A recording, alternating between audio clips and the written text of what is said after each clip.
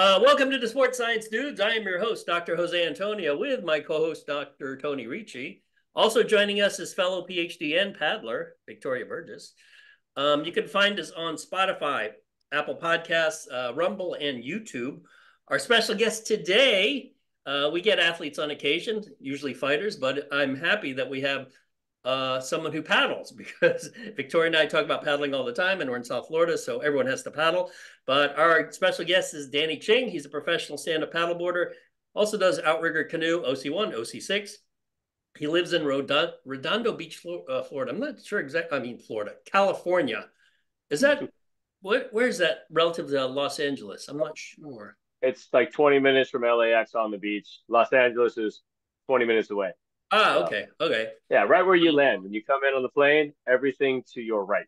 Awesome. All right. Now he co-founded two major brands, the 404, if you love paddle boards, also the Hippo Stick, which is my favorite paddling, my favorite paddle. He's also the father of two girls. In fact, I like the videos where you're teaching them paddling. I can't imagine, having little kids out there, but they feel very comfortable with you, so that's super cool. Also, I didn't know you were actually a dragon boat world champion in addition to OC1 and stand-up paddling. Because dragon Yeah, a boat's buddy kind of of a mine weird kind of sport. pulled me into that one. Oh, really? Dragon boat's pretty big. It's 20 people in a boat all trying to work together. And the nice thing is it's very similar to the outrigger, which I grew up with. So that was an easy transition for me. Yeah, it's funny. You watch some of and Victoria, I'm sure you've seen some of the dragon boaters down here. Sometimes when I watch them, I feel like I'm watching caterpillars. It's if you're not in sync, it's just a bunch of paddles going along like this. It's crazy as hell. Um, so he's also known for his involvement in promoting the sport through clinics, workshops, and demonstrations. You can find him on Instagram at Danny Ching 404. So, Danny, welcome to the show. This will be a fun show, certainly laid back. I'm sure the paddling lifestyle, sort of by definition, is laid back. So, as I had mentioned earlier, Tony and I do a lot of research in exercise and sports science. Victoria got her PhD, actually. I was one of her mentors for in exercise and sports science. So I want to focus a little bit on first on training, because I think we could all relate to that. And my first question to you, let me preface it first by at the university, when I talk to collegiate swimmers, I'm always astounded at how much volume swimmers do. They're literally in the water anywhere from 20, maybe as high as 27 hours a week. Now, runners can't do that because running beats the hell out of your body. And people say, well, why can paddlers do that? Because they're not really beating the hell out of their body the way a runner does. So I wanted, your world class. I wanted your thoughts on that. Yeah, like you said, the swimming, I actually did collegiate swimming as well. And the amount of hours you have to put in the water is pretty insane. As far as the paddling goes, it's kind of halfway between swimming and running. You can put a lot of wear and tear on your body depending on what type of craft you're paddling, but you can also do it so comfortable and easy that if you wanted to go put down a workload like that, as long as you kept it in a rhythm, it would be fine. But like you said, I've done stand-up paddling, and you're standing up on a board. The boards aren't inherently as fast as some of the boats we sit down and paddle. You're by yourself. The lever's very long. So if you make mistakes or if you go hard, everything's magnified. And so what I found is the stand-up paddling is the most punishing version of paddling that I'll do. Just because you're trying to accelerate something that's heavy, that doesn't want to glide, that you have to keep turning over. And every time you hit the water, you get a little impact, not like running, not like weightlifting, not like fighting, but there's still a little bit of impact. And it is a repetitive impact to a lot of joints, a lot of body parts. So when I'm doing the stand up paddling, is I actually have to scale way back on what I would consider high mileage. So I grew up paddling outrigger canoes, which are the Hawaiian canoes with the little amas on the side, little outriggers. They're a lot smoother. You're sitting down. You have a little better leverage point. Um, it's just a lot more forgiving on the body. So when I do kind of my outrigger mileage, is I'll keep it in the 10-ish hours a week. And if I put it into stand up, I kind of have to scale back and really focus on when to put in rest, because if you break a body part, it takes a long time to come back from that. When you say outrigger, you're talking about OC1? Yes, OC1 and even the OC6 canoes. So 10 So hours, 10 hours a week. yeah. And if you look at it like a swimmer, I mean, my personal experience is if you are swimming butterfly every day, you're going to do less mileage than if you're swimming freestyle. Something similar to that is just the amount of load you're putting on your body standing up versus a single person craft that's really, really light. And then sometimes we'll jump into the team boats. I know Victoria just got a 6-man boat and starting a team, and it could be much, much easier because the team's right in line and everyone's in sync, or it could be a lot harder because they're not in sync. And now you get all the way to the boat and all the way to your friends. And it's funny, Victoria and Danny, that happens if you're in an OC and you're in seat 1 or 2. A lot of times, it's like, is anyone paddling behind me? It's like, and then you you feel can it, hear you're them. like, there we go. Really? Then all of a sudden it goes. So if you're, let's say, how about this? If you're training for a stand-up race, Danny, is a lot of that still OC training just to take some of the wear and tear off your body, or are you focusing in terms of hours per week on stand-up? So for me personally, I do multiple seasons at the same time. So I always have OC involved. But just like you said, if I get into a section of the season where it's mostly stand up, the stand up stuff I use as more fine tuning my skills. I've done enough years of paddling to where I don't need to go put 20 hours a week in that motion. But if I do too many hours on a stand up, I can hurt myself. If I don't do enough, I don't get that feeling and that rhythm that craft is needs to kind of go fast, and the skills you got to practice, like going in and out through waves, making a turn. If you don't go through those motions and you only paddle something else, when you switch over, it's a lot more difficult, even if you've done it before. So is there a So minimum number of hours on stand-up you would do in yeah. So in preparation for a big race, minimum number of hours I would put on the stand up would be about 4. And of that, maybe 2 of them would be hard, just because putting down a hard hour workout it's a big ask. I equate that more to like a CrossFit workout where you're going to need a little more warm up, a little more time to recover afterwards, maybe a day of rest. But a lot of times I'm just putting down an hour, hour and a half of easy paddling skills, just sort of cruising. But then again, if you're a racer, sometimes you get sucked into today's an easy day and you're going as hard as you can with your friends. Oh I yeah, find that a lot too. Like even when you're going out for an easy paddle, like I did today, I caught myself. I was easy paddle technique. Caught myself a few times, like do do do, and then all of a sudden I was going like way too hard, and I'm like, just slow down for a second. Hold on. So yeah, you gotta watch it. Can I just ask, for those of us who don't know the sport well, Danny, Vic, when you I'm assuming just bioenergetically, wear and tear, the stand up is more demanding. But is there a specificity like in region that takes the greatest amount of punishment? Is this hardest on shoulder? Is it hardest on lower back? Or I mean, is it just global wear and tear that makes it so challenging?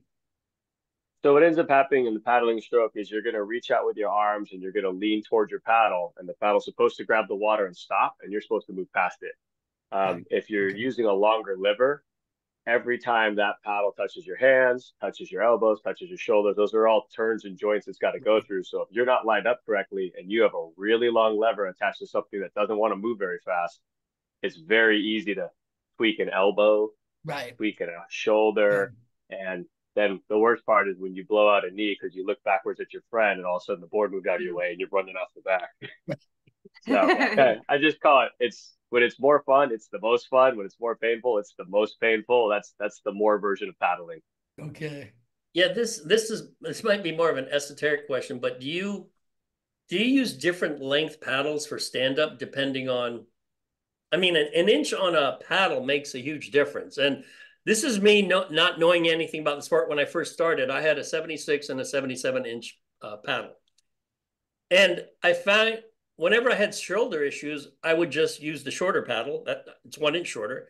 Whenever I had back issues, I would just use the longer paddle. And for whatever reason, it works because it changes the lever arm. Now, I don't know if anyone else does it, but that's what I've done. So I don't know if I'm just crazy. I'm like, hey, my back hurts. I'm going to use, I better use the longer paddle. I mean, what the hell's going on? So what do you think, Danny? Well, you nailed it. And a lot of what we learn in stand up is we're drawing from other sports, we're drawing from other things we've done in the past, and we're trying to apply it to what we know now. But like you said, if you change the length of the lever, for most of us, we tend to reach out and put the paddle down in the same spot no matter what anybody tells us. Yeah. And if that paddle's longer, it's going to stop sooner and you're going to be taller. So you're saving your back. If that paddle's shorter, you're going to fall down sooner and you're going to be shorter. And if your top hand is in a very exposed position and you decide you wanted to go hard, the shoulder doesn't always hold. And so making those tiny little adjustments is kind of important. And what we found is it's kind of that cadence and that speed you want to travel. There's a, essentially you have your tall paddle fifth gear, and then you have your short paddle first, second gear. And I've actually started racing in the last few years with a paddle that will adjust 4 to 6 inches. Wow. Wait, so, especially when the races are like 2 hours. Wait, how long is your paddle?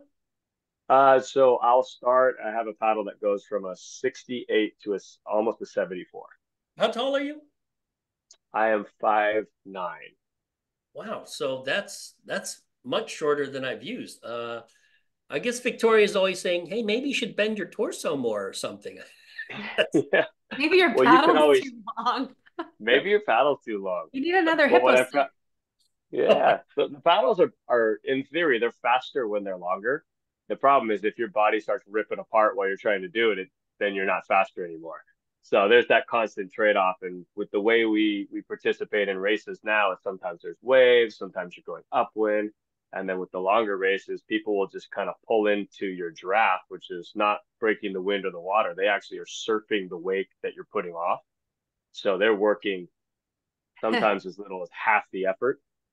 And so in order to get rid of somebody, even though I can be faster than them with a longer paddle, I'm never going to change speed where they're going to fall off. They're just going to keep surfing. And at the very end, they have a tiny little paddle and they're going to spin right by you.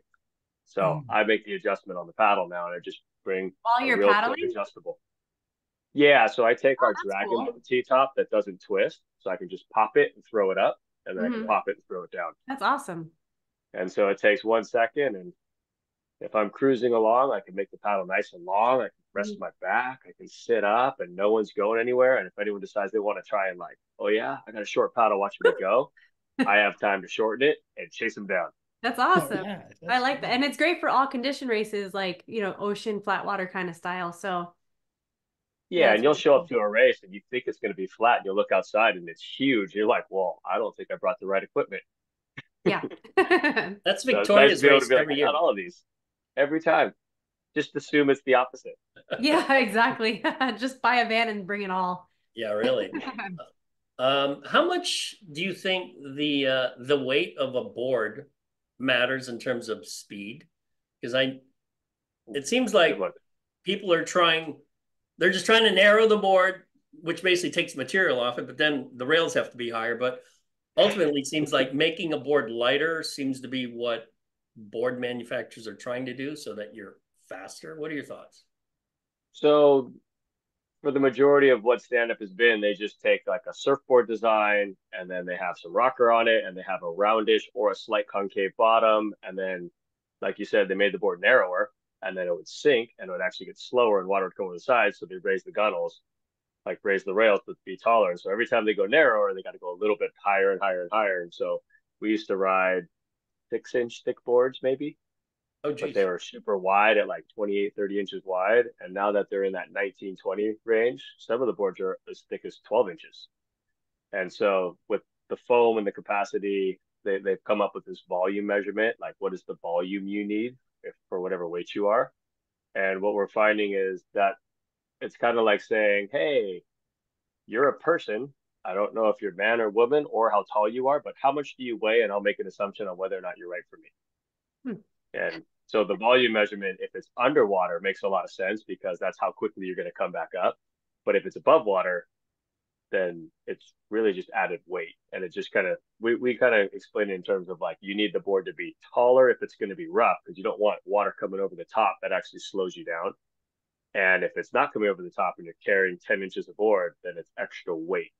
And like you said, we're trying to shed some weight out of the board because a lighter board is going to initially pick up speed quicker. Problem with that is once you're up to speed, a lighter board is also going to slow down quicker. Yeah. So some of our older boards, I'm sure Victoria has a few boards where it's like, hey, this is old, this is waterlogged, this is a not very good board, but it's still fast. Yeah, when you get it going. Yeah, the hardest part is getting it into your car. Yeah, exactly. Yeah, so, yeah, I got a couple old boards like that. Little extra weight, little extra carry, and as long as you can get the board running, I call them downwind boards because the ocean is moving with you, the waves are moving with you, so the weight is not as big of a deal. But if I was going upwind, then you feel it.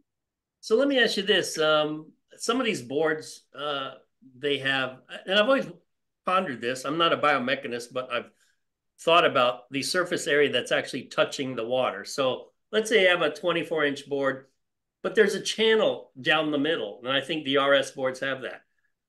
What they've basically done is increase the surface area, which would increase, I would think, Tony, what do you think? It would increase the drag because there's more surface area. So even though they've narrowed the board, there's that tunnel. I don't know if it's a tunnel. It's that groove in the middle. And I see this with a lot of boards. It's like, hey, you've narrowed it, but there's still all this surface area that you're creating.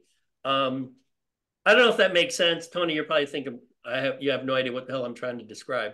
No, I'm just thinking in terms of a single hull versus catamaran boat, but I don't think that analogy would apply very well. You're spot on. Single hull versus catamaran. And they actually have a rule that you cannot make a catamaran because it's cheating, because it'd be inherently more stable and less drag. Okay. But the rule is no catamarans. You can have concaves and stuff like that. And so like I've started designing the boards in the last recent years, and one of the big things we found is by adding that concave, depending on where you add it, either creates more stability for the rider during the stroke or in between strokes. And the other one is when the boards are round and you take a stroke, they all inherently want to lift up the nose.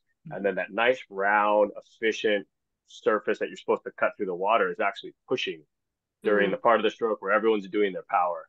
And so when I look at the boards, I'm always trying to fight between, I need less resistance during the power so that when we're taking our stroke, we don't get beat up as bad.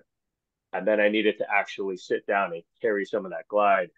And realistically, after coming off of canoes and even the Olympic kayak scene and the dragon boats and the OC1s and OC6s, the boats and the boards, they're not gliding very far.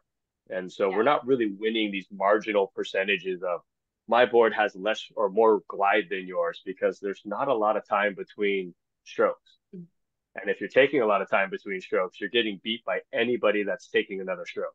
Whether or not it's a good one doesn't even matter. You're just constantly adding propulsion. Then you're beating anyone who's taking a break and going, my board glides. My board glides. Oh, God. So the design feature is that singular propulsion. I don't want it to hurt too bad, but then I need the board to reset before I can get to that next stroke so it wants to go. And 9 times out of 10, if you're making a very narrow board, if I can make it more stable, you're going to be much happier and you're going to think it's faster. Interesting. Yeah, I have actually what you think it is propelled into what you're doing. You know, if you think it's faster, sometimes you actually just go faster. Because you're not thinking about it not being unstable. You know what I mean? Right. And that I'm actually worried about swimming in manatees. Yeah. The idea of because you bring the idea of stroke rate or cadence. I actually found the study on this. I didn't know this existed. Victoria, you'll be interested. This was published actually in 2020. And Danny, I want your thoughts on it because they tested. They said they tested 10 male paddlers who are highly trained. They were international SUP competitors, so I don't know who they are. Maybe you were in this study. And nope. I'll just read you the conclusion. International male SUP paddlers were most efficient and economical when paddling at 45 versus 55 or 65 strokes per minute. So 45, which is slower, which seems counter to what you just said. And this was confirmed by lower RPE, or rating of preserved exertion values, which may likely translate to faster paddling speed and greater endurance. Now, I would imagine this is quite individual. Tony doesn't look convinced. It doesn't seem right, but go on. I'm not the expert here. Yeah, the 45 versus 55, like I don't even think I could keep a 65 stroke per minute cadence if I wanted to. So when you hold your clinics, I'm sure people ask this. They're like, well, how many strokes per minute should I do? What's the answer? Doesn't matter because when I give a number for that, we're not measuring it and it's constantly changing with the water. Mm-hmm. So that's like saying, in running, we can say it's perfectly flat. There's a time distance. As a human, we are physically capable of doing this. So now I need you to be at this cadence and I need you to stride this far. In the water, that that's ideal, but you cannot paddle that way. You cannot swim that way. You cannot catch a wave that way. And so the idea is at a lower cadence, your perceived effort is much easier because you are going slower, and slow is easy. If you try and take that same stroke and that same cadence and do it faster, it becomes exponentially harder. And the way I always explain this in my clinics is there is a way to walk and there are speeds you should walk at. And if you go outside those speeds, above or below, it doesn't make sense and it becomes a very inefficient way to travel. When you hit a certain speed, and if you want me to give you a number, I could make one up for you, but we all know there's a point when you're walking faster and faster and faster, and you should start jogging because it's more efficient. Mm-hmm. And then we're going even faster, and there's a point where you're running, and you should not be jogging, and you should not be walking, you should be running. And what happens is you change that style of paddling and how you do your technique to move based off of the cadence. Because if you take a long, slow 45 stroke cadence and you just try and do everything the same faster, you are not a machine. The body just can't hold on. It can't keep up with itself. So you start hurting your shoulders. Your paddle's too long or too short. Now your back hurts. So you have to make adjustments. I'm sure, Tony, you're a fighter. There's a big difference between a setup jab and an overhand right and an uppercut, and you can't really do them all the same. And there's a time and a place for it. You don't know when. It just happens. And to your point, that the environment's too dynamic to standardize the volume of punches, or you got to move with that, like you said out there, Danny. So yeah. So the environment and the weather conditions, the water conditions are going to be a big determining factor on that stroke rate in many cases. And whether or not you're trying to get more speed and momentum, or if you're just trying to hold on to what you got, or if you're even willing to, hey, I'm letting it come down, but as long as I can get a breath, I can go up again later. So we're constantly making those adjustments. And if you've ever had to swim a long distance, not for a race, not for anything, just like swimming in the ocean, sometimes you're dying, sometimes you're catching a wave, and sometimes you're cruising along. And it is all one stroke to the next changes, and you just kind of adjust to it. So the study, if you're doing everything exactly the same way, is right. But at 45 strokes a minute, I'm going slow. I'm not trying to accelerate at 45 strokes a minute. If I did, having to push and accelerate at 45 is just too heavy of a load. If I wanted to bring up the cadence, I would bring down the weight. Mm-hmm.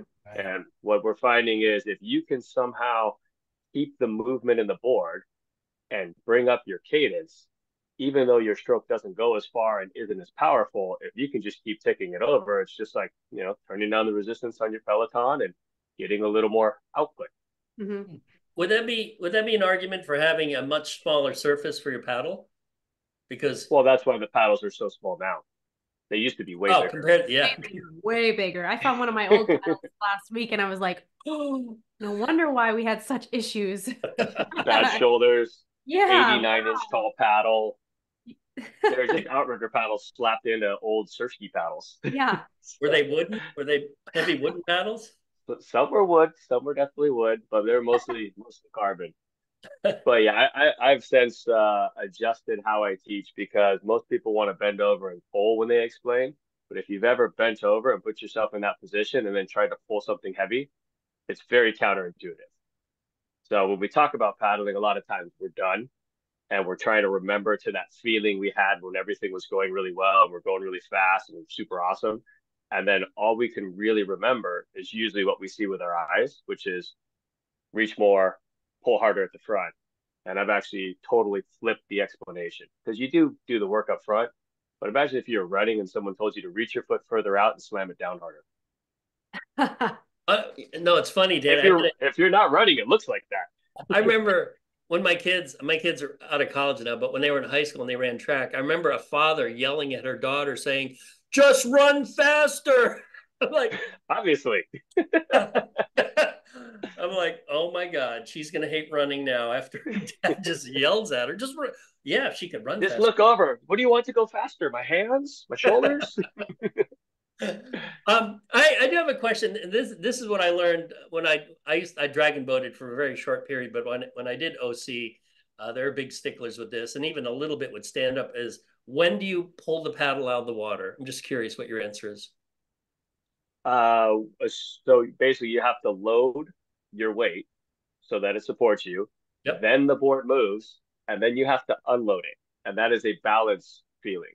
So I always tell people focus on the top, the T-top and pushing into the top, not because I actually want them to push power, but because it's a very obvious cue and adults are really good at not wanting to fall on their face.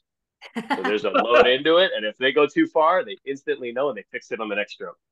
Or if they go to put the paddle down and it's in the wrong spot, they know. And I don't have to explain any of the things. But my favorite is, how much pressure do I put on my top hand? I was like, oh, no problem. 37 pounds. That help? It's kind of a smart ass joke of like, yeah, it doesn't matter. It's enough. If you put enough pressure on the top hand, it makes sense. If you put too much, it hurts really bad. You don't go anywhere. And you're like, yeah, I don't think that was right.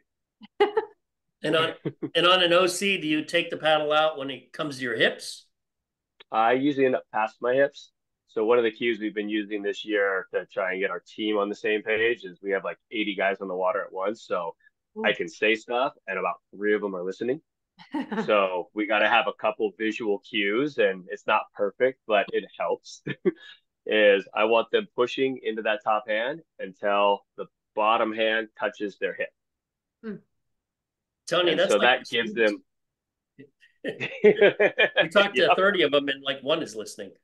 80. I can't imagine on the water too. You said, yeah. I just kind of, if you want to hear, come closer. If you don't want to hear, just stay over there. Just watch the person in front we're of gonna go this way. Yeah. Go when someone says go. Stop when they say stop. I want to switch a little nutrition, unless Victoria or Tony had other questions about training. I mean, I could ask 1,000,001 questions, but interest of time, I want to go to it. Well, and this isn't really a question, just something that me and Joey or Jose talk about a lot is, what do you think about, so how volume obviously is king, and in your case, you do a lot of volume because you have a lot of different crafts, right? So with some people, they don't sit down, whatever. What are your thoughts on land volume, like cardio land-based volume, to get in extra volume for cardio when you can't do that much on the water because of the toll it takes on your body? Do you feel like that's beneficial, or have you done that modality before? Definitely. If you have, if you can work out your cardio or your strength, if you have a weakness or something that you want to buffer when you're actually doing a paddling style event where either you get winded really easy or you're not strong enough, you can add that into your training program. But then I always get the question like, so should I do it like 5 times a week, 6 times a week? If you want to be better at paddling, you need to paddle. Yep. And then you supplement in, hey, once or twice a week, I can throw this in extra. But if you only paddle like 2 or 3 times a week, and then you're like, but I go to the gym 6 times. Well, I hope it's winter in Canada, because that's not enough to get it done. Yeah. So yeah, I always add it in as like, hey, that's the extra, that's the cherry, but you got to get a base paddling volume in. And I mean, for most people who are super serious, there's a good 6 times on the water a week we should be looking for. Yeah. And spread that out. Obviously, rest is huge. And then if you do beat yourself up, you can't be like, well, I'm going to go rest in the gym. Right. It doesn't help. Rest is rest. Yeah. So like during COVID, I did a bunch of training programs for people, and that was the big thing. I said, hey, let's talk. And you can't tell me I have every day I can paddle off, but that's because I work every night. Right. Like we got to work something in there. Oh, I'll just stay up all day and all night. Oh God. Well, yeah. it's a good thing, Victoria, you got the OC, so that helps. That wasn't a question for me. That was just, we always talk about it a lot because in Florida lately, there's been a ton of unbearable wind. Yeah. And it comes to a point where it's like, am I paddling to like get a workout, or am I just going on my board to get hours in on my board and I'm not actually able to paddle because I'm just like, there's side wind everywhere. You can't even hide from it. So, bringing in extra stuff for somehow, the canoe is way better in the wind, way better, way less. You painful. can hide a little bit from the wind. Yeah. Less painful.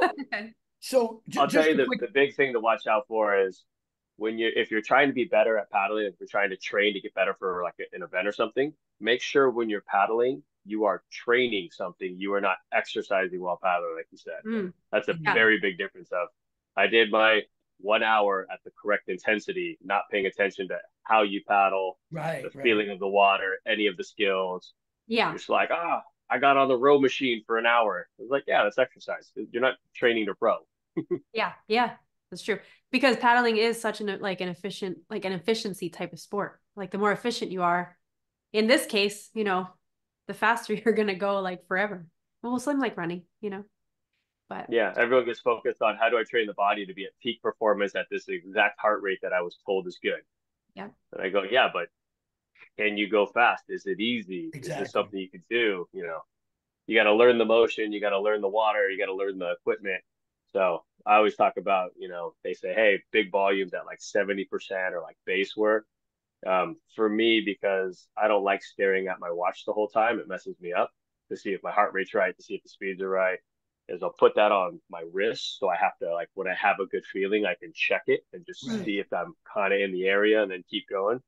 And then the other one is like when we're doing those because most people don't know what that feeling is. I go, hey, it's that easy flowing speed. It's not the number you want. Sometimes it's way higher because you're going in the wind and it's great. Sometimes it's way lower, just as long as the board or the craft is releasing every yeah, stroke, go as hard as possible while having that feeling, which is usually about 70%.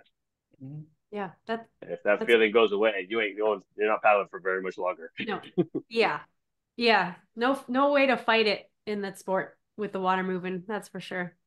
Just Yeah, gotta Tony, go. water wins. you had a question, I think, No, Tony. just quick, because I know you wanted to get into nutrition, and I was wondering for the layman like us who don't know the sport well, like if you had a dry land recommendation, would it be concept two? Would it be a Nordic track? Like if there was a good translation or carryover to dry land cardio as a supplement, is any one type in your eyes probably superior? And is what I was going to just ask quickly.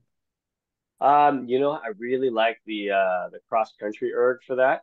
That's a Okay, really great. good. Yep. The rowing erg's pretty good too, but a lot of those cable motions are like I call them fingertips to toes, where you have to start where you load into your arms and then you go out of the body and push all the way through. Right, So if right. you can practice any of those motions where you're loading and you're not killing yourself, like not like a pull up, but more like a pull up with bands, where you get a little bit of assistance and you're just working that push through. Right. I actually Okay. got a total behind me, Oh and so yeah. we'll use the Oh cables yeah. on that. Okay. Cool. And the wood chops up and down, and then anytime Right. you're going to do stuff like that, I always say if you're going to do one, you want to do like the opposite motion just to counter yourself, so you're not breaking yourself the same direction. Very cool. Danny, what's the oldest someone has come to you and said they want to learn how to paddle? Oldest person. 76. Oh, Wow. Bless them. That's wow. awesome.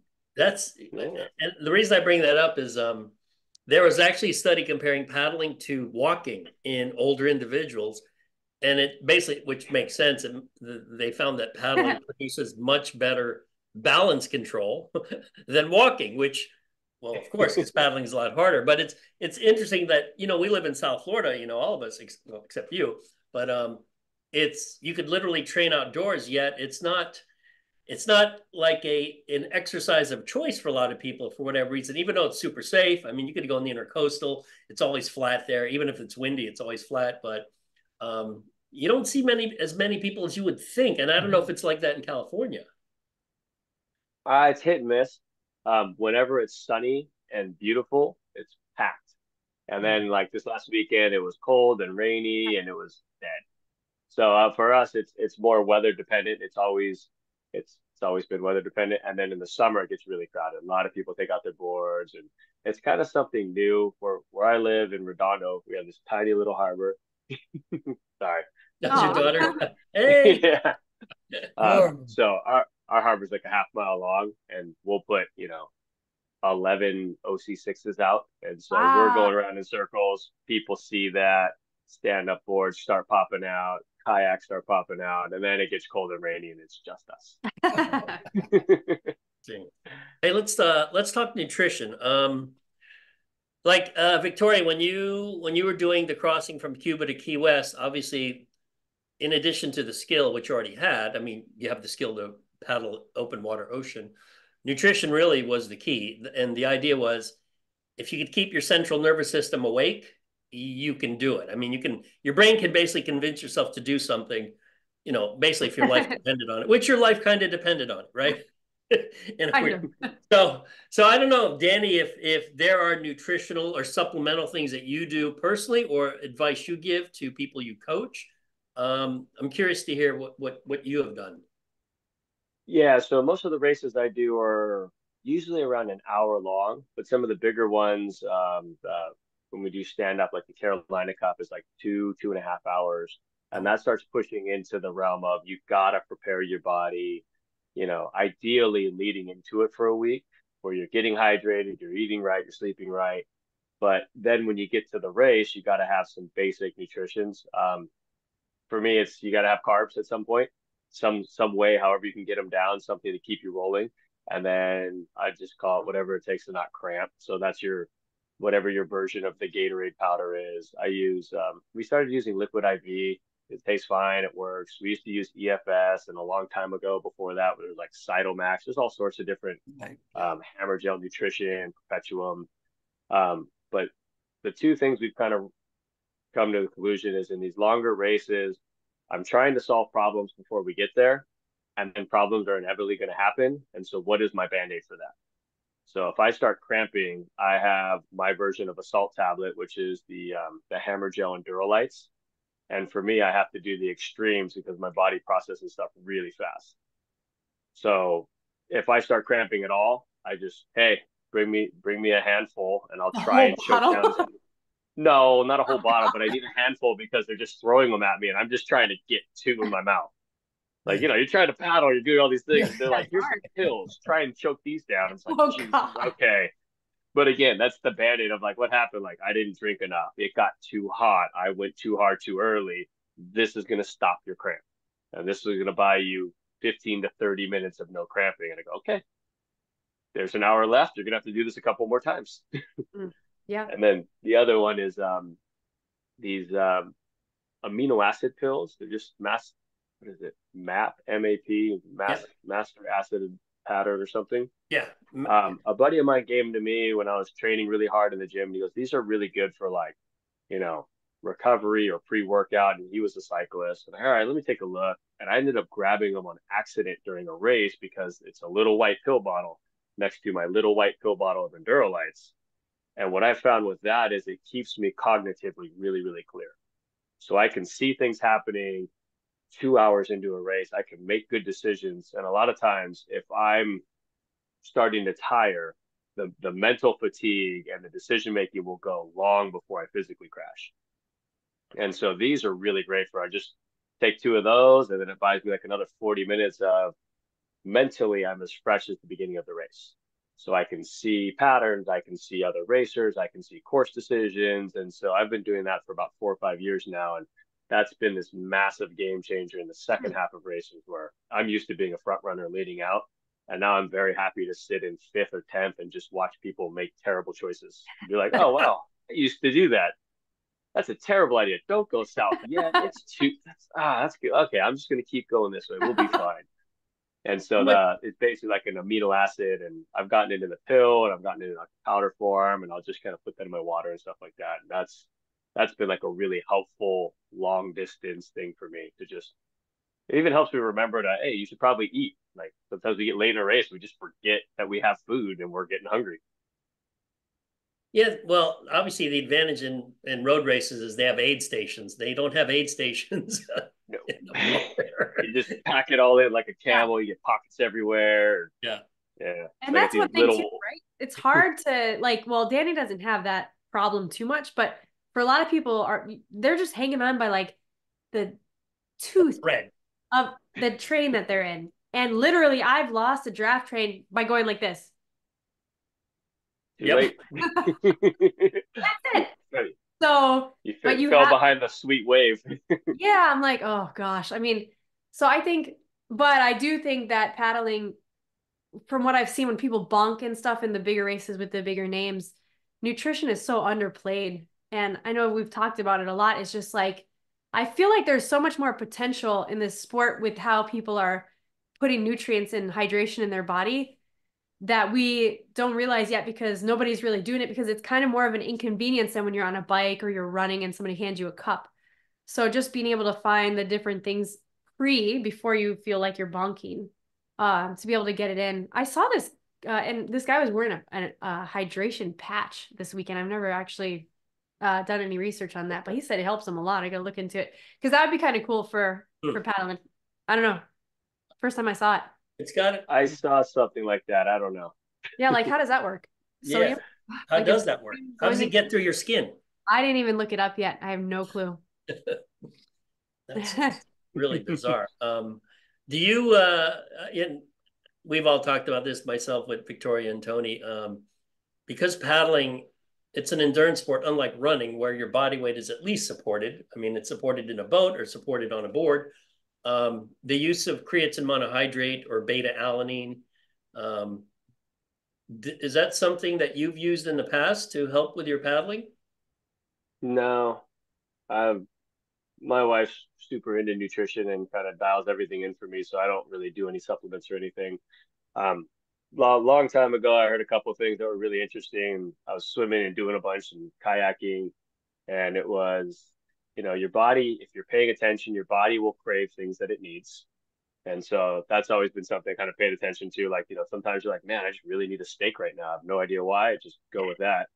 Okay. And then the other one is practice what you're going to eat before big events. So I kind of have a steady diet routine. My wife loves the whole nutrition thing. So since we started dating, like 15 years ago, I've been on this really nice diet of she cooks at home, everything's clean, everything's very high nutrients, and then when she goes to work, I'll go slip in a cheeseburger just to make sure I can still process.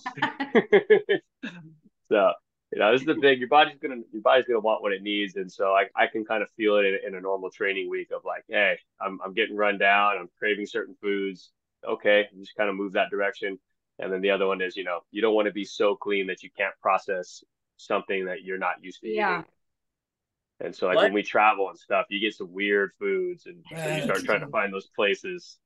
Remember, like, oh, wow, Subway. If you can find a Subway wherever you're at, you can have something you've had before. Yeah, that's true. Are you, Dan, are you familiar with the concept of periodization? Yes. Is that something well, let me backtrack a little. My wife is a competitive cyclist, and she wins most of her races. In fact, she almost wins every race. So she's high level. She's a master's athlete, and she doesn't periodize. All her training is, I would almost say, every training session is hard. For some reason, she recovers. I'd say more than half her training is high intensity interval training. And I'm starting to think, and I want your comment on this, that in the endurance sports, periodization is overblown. The benefits of it are overblown and exaggerated, only because I've watched so many endurance athletes who don't do it. They basically just train hard. I mean, they'll do long, easy days, but they train hard a lot and they just recover. And I think that's the difference. There's some people who just recover. I'm not one of them. I'm sure, Tony, you work with athletes. It's like, holy shit, he just recovers and recover quick. Yeah. So what are your thoughts on periodization? Carla eats a lot of protein too, though. She eats 3 grams per kilo. That might be why. Well, wait, Carla eats 3 grams per kilo? 3 grams per kilo. Danny, how much protein do you eat a day? Wow. I have no idea. It's probably not like. I do know I'll eat like a 600 calorie burrito as a snack if I'm hungry in between meals. That works. like my wife grabs like a little piece of cheese and like a water, and I'm just like, let's just heat up this Trader Joe's burrito, and that'll hold me over for an hour until dinner. Yeah. But as far as periodization and stuff, is that I got 2 thoughts on that one. Is one, I think you're right for some of if you've done the work before, then you don't really need or get this big benefit out of periodization of starting with a moderate volume and then slowly increasing it over a couple of weeks and then taking a break, because you've done that before. You've gotten the volume. I think that's really important for anyone who's new to a sport, is to build themselves into what we would consider a normal training week of hard, some intervals, lots of distance of paddling. But in what we do with paddling, I found we talked about it earlier, sometimes they exercise paddle. They don't actually train paddling. They just exercise the proper amount. and they're not learning to get any better. They're not learning to feel the water. They're not learning to move the boards or the canoes or whatever it is. They're just, hey, look, I did the proper heart rate for the proper amount of time. And then the other one is, as athletes get older, I don't think there's this big peak spike anymore. Like, you can't rest, recover, and then get these big ups and downs. What I found is, with just the massive increase of things that are on my plate as far as being a dad, owning a business, having to train, is you're not going to get these, I was 19 and I could do nothing for a week, and then slowly build and get this big spike of performance. Is, I always joke, we call it old man strength. And it's somewhere, between like, well, when you get old, you get strong. And I go, no, like, the joke is, when you see me, they're like, you never get tired. I go, here's the trick. When you're old, you wake up the most tired you could possibly be. Yeah. So it's all uphill from here. Yeah. You're just always tired. Right. Just always tired. So you learn how to handle that. But I think, like you said, is with periodization and increasing those workloads, is if you've done it for a number of years or for a long time, or your body's used to that, then you just kind of sort of do the right work at the right time before the events. And so I actually experienced that last year and had this amazing year in the outrigger season, where I was doing the same thing every week, because that was literally the only thing I had time for. I had a race every Saturday. I would try and paddle on Sunday if I wasn't too tired. Monday afternoon, Tuesday morning, take Wednesday off, twice on Thursday, I'm out. Right. And every single week for 5 months. And it was one of the better years I've ever had. Well, so technically there really is no time for a sustained periodization model, because of the training frequency. I mean, the competition frequency is so high. Yeah, and a lot of people will want to do that, and they'll go, well, I'll train through these races, and I'll peak on this one day way down the line 3-4 months from now. And I go, yeah, I'm going to race about 40 something times this year on 7 versions of paddling.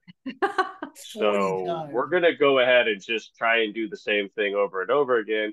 And I was stoked. I didn't have a race this weekend, but a couple weeks ago was a long one. And then in March, I had a bunch of weekends that were race on Saturday and a different race on Sunday. So you're kind of just doing the workload. And then for me, it's just listening to the body, recovering properly. And if you can recover, then you can go do work again. But a lot of people will just especially not like recover. at your level, like Danny wins like a lot. So at his level, like at 40 races, there's probably like 30 of them that are like want to win for sure, for sure. You know what I mean? Right, like not like A races. Like there's probably like 5. Yeah. Whereas some people, they have like one race they could focus on a year where they might be able to periodize more.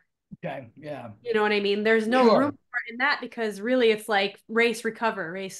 Exactly. Yeah. The racing itself is part of the training protocol. I mean, because you're pushing so high, and so with the proper recovery, you'd get the benefit from that racing intensity if you recover suitably. Yeah.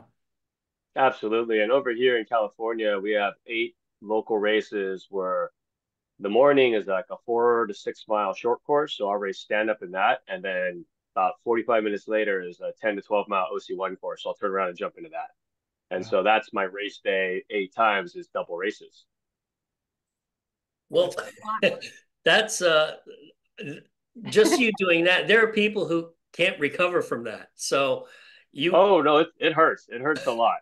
And the last couple of years have been a little different, because like people are showing up now. Normally it's like, that's my local race. It's just me and my boys, and we all double race. And then suddenly, like, a guy from Tahiti flies in, and he's only doing the afternoon, and he's like, I'm the defending world champion, but he was the last one. I'm like, Jesus. It's like, this is not going to end well. Nobody told me I had to peak in January. That's insane. We're a little bit, we don't have much time left. Victoria, I don't know if you have any other questions for Danny. Tony, I know this is a weird sport for you. You live in South Florida. You need to get on a board eventually. I will. No, I'm going to get on a board with both of you. Just know this: if I do drop in the ocean, it take me about 11 seconds to hit the bottom of Mariana's Trench. Okay. And that's only 36,000 feet. I know Danny knows how deep that is. Actually, Victoria, I think Tony would be good on the OC. That's what I just said. Yeah, we'll put him on the boat. We don't have to worry about him. He could pull. I'm not sure how long he could pull, but he could pull. I think you'd be surprised. For a white fiber guy, my endurance is pretty good. Nice. Hey, Hey, Danny, before we let you go, I wanted to ask you, do you still hold the record for the 200-meter sprint? I don't know. I was told it was broken in 20 2022 maybe, but it was I don't know. We did one on a laser course in Germany in 2014, flat water lake, and then it was broken on two buoys set up going downwind in China. Oh, that doesn't. Yeah. Okay. So Yeah, different 200 I meters. I was like, man, that's awesome. This guy's so fast. Wait, all 8 people in the finals broke the record. Okay. Nothing to do with the win. And that's why, you know, we always are trying to figure out how to study SUP because we wish it could be studied. We have all the tools, right, Joey? I mean, we even have the VO2 max boop. Yeah. You can't because of just the conditions. It's never controlled. So Right. it sucks. Right. Right. And also, obviously, the skill component is so important that someone like you could win a short sprint, 200 meters, but also win a longer race, which you don't see that in track and field. That's right. Yeah. You've seen it once in speed skating. That was Eric Heiden in 1976 or 1980. I forget which games. So you don't see it anywhere except stand-up paddling. And it's really odd that someone who wins a sprint would win a distance event. And it's got to be a lot of it is just skill. Right, Danny? A lot of it is skill. I mean, if you look at some of the best swimmers, that is what I would equate stand up to on like a higher, more invested into the study, into the technique. Because right now, most of us are teaching ourselves how to paddle, and there are very few of us that. For me, I grew up paddling, so when they're like, "Hey, can you stand up and paddle?" I was like, "Of course." We used to do that all the time for fun as little kids, and so we're kind of slowly evolving it. The sport is still pretty new, and so we're growing that into it. But in theory, you know, you see like Katie Ledecky will go and smash all the records in distance, and then she shows up to the 200, and she's still highly competitive. Right, so it's amazing. At a certain point, there's a skill level. What I found in most paddling sports is there's a minimum skill level, and then we can talk about whether or not your fitness, your strength, and all these, you know, physical attributes you have are better than somebody else who has at least that skill. But right now, there's so much to be had in the skill and the feel for the water that you can make up for a lot of physical deficits just by being efficient, is what they call it, or essentially I just call it not drowning. Well, that's Victoria. That's Rory. He's very skilled, even though he doesn't train. Yeah, he's annoying. He hasn't paddled in years, and if he goes and paddles with me for a mile, just a short mile, he'll still beat me. It's like the Hawaiians, they got that thing, you know. He puts his finger in the water, catches a fish, you know. Same thing. Yeah, absolutely. That's crazy. Well, Danny, we're out of time. It's been great having you as a guest. Learned a lot about training for paddling, and I'm sure we have 1,000,001 questions. And very neat. Hopefully you can make it to the East Coast, South Florida. You know, got a great paddling here. So yeah, and we don't have that ice water you have over there, Danny, that you're paddling in all the time. It's been a little chilly this winter, a little more than most. So. Victoria, have any final thoughts for Danny? No, thanks for coming on. Yeah, it's fun and interesting. Come to Florida. We got extra room here for you. Amen. Definitely.